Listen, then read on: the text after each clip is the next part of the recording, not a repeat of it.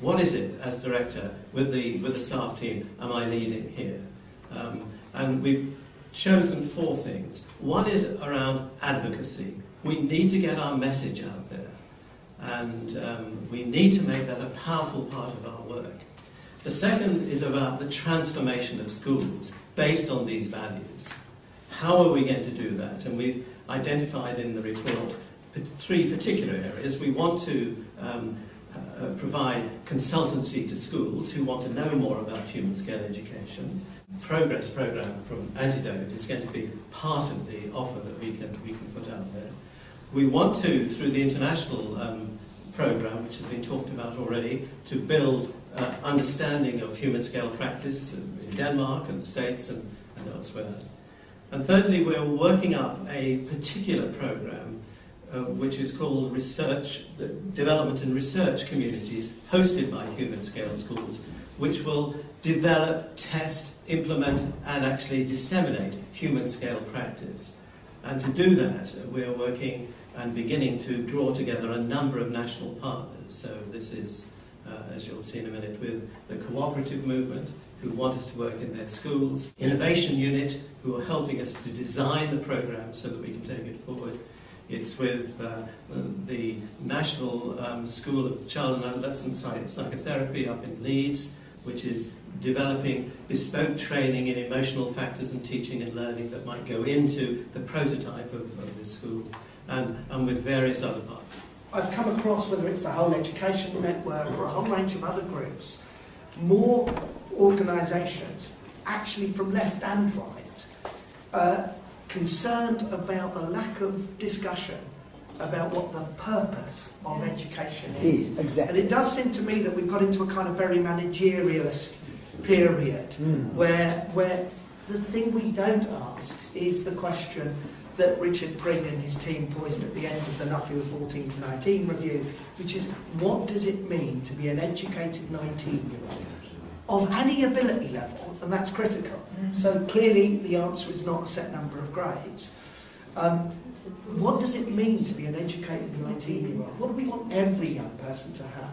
And of course we will want different things beyond that for individuals. And that seems to me to tie into something Satish said and others have picked up, Mike picked up with the point about grades in particular. What does success look like? And funnily enough, that's the question that a lot of the managerialists of the evaluation industry keep asking. What does success look like? Actually, I think we've got to start saying to them, it doesn't look like a bar graph anymore. It's a series of qualities. And in particular, it seems to me we've got to initiate a discussion about educational breadth. Because, and I say this is a moment for you all to hiss, as a former GCSE chief examiner, that 10 GCSEs does not equal breadth.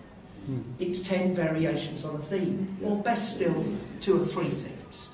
And that actually, I was really taken with your point about 50% academic, because I reproach myself because I've been arguing for merely a 2/3 academic curriculum, because it seems to me that if we could win the argument with the, those, maybe some of us among them, but those broad-shouldered middle-class parents, that actually it's not good for their kids to have 10 GCSEs, and that actually every young person should have some exposure to a good academic curriculum, but to a good vocational, I prefer to call it professional, curriculum, to a good community and citizenship curriculum, talking about removing citizenship from the national curriculum, and colleagues will know a passion of mine.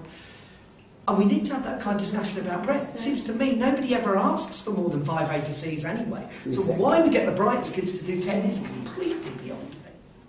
The reason why the opening's there, I feel, is that currently the system's gridlocked. That we've got to a stage where the more successful we become with the 50, 60, 70, 80%, the more excluded the 40, 30, 20 become.